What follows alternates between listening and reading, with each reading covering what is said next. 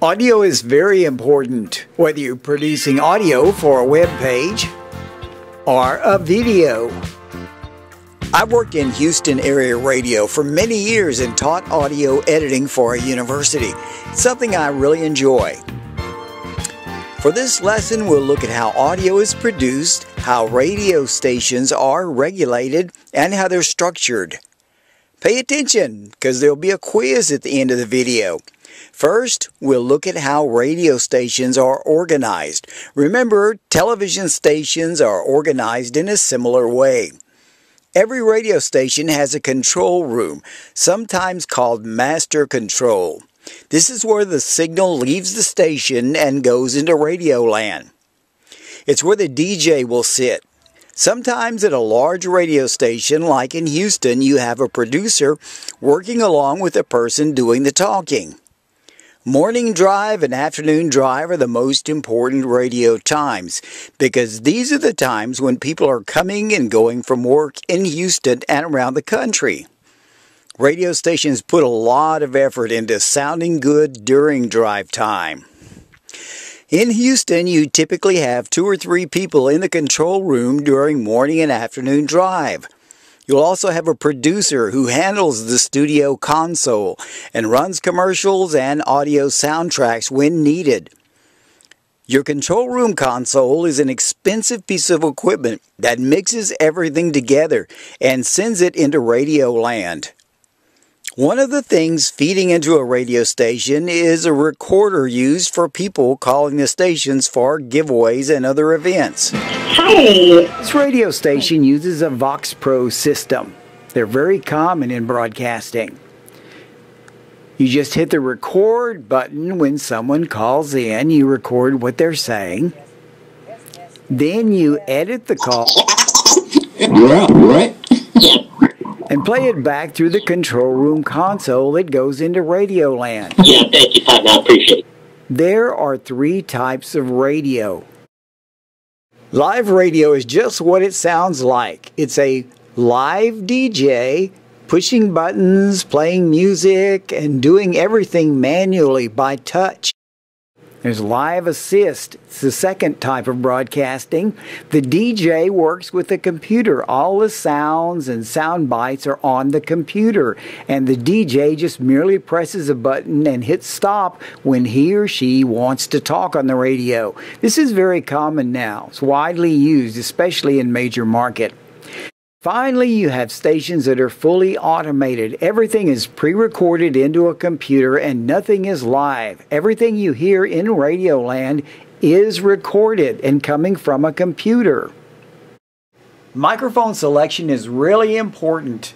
A lot of people try to shoot video using the microphone that's built into their camera, and you can do that if you really have to. But it's really not a great idea because you pick up a lot of crowd noise. Now, if you're using a handheld microphone, you can be a little bit more directional and limit the additional noise that's in the room when you're interviewing someone. If you're in a noisy auditorium, you have what's called a shotgun microphone. It's a microphone that's very, very directional, and it records only what's directly in front of it. Now, this microphone is an expensive studio microphone, but it has disadvantages if you're going to use something like this for video. It requires what's called phantom power. It's a power source from outside the microphone.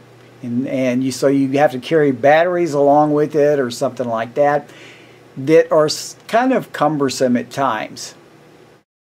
Cardioid microphones are very popular with journalists. They're used quite a bit with electronic news gathering for television. They record in a heart-shaped pattern. They're mostly directional, though they can get a little sound from the sides.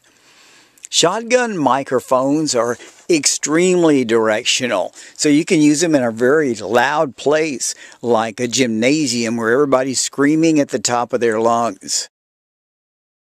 In addition to a control room, radio and television stations also have production rooms, or suites.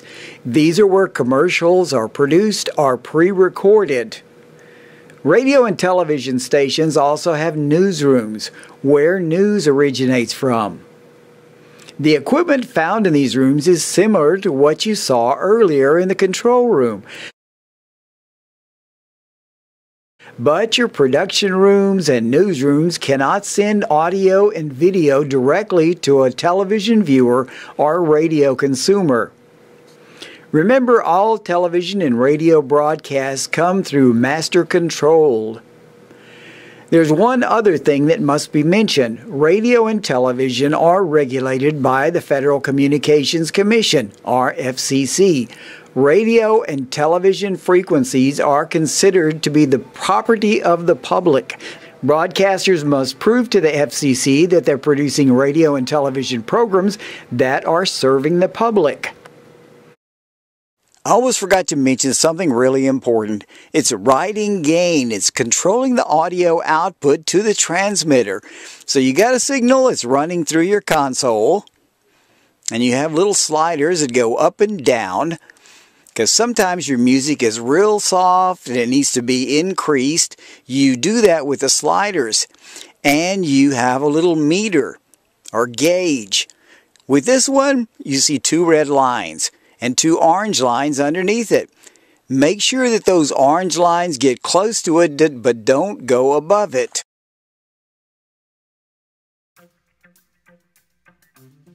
Okay, let's review and see how much you remember. Which type of microphone would you use in a real loud gymnasium?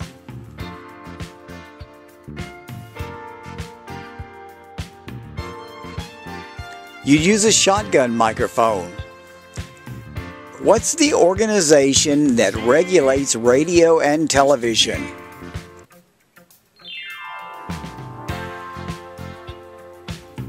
It's the Federal Communications Commission.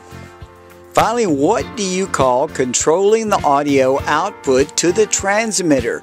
When it's soft, you increase. When it's loud, you decrease. It's called writing gain. That's a look at audio for radio and television. I'm Jim Becka.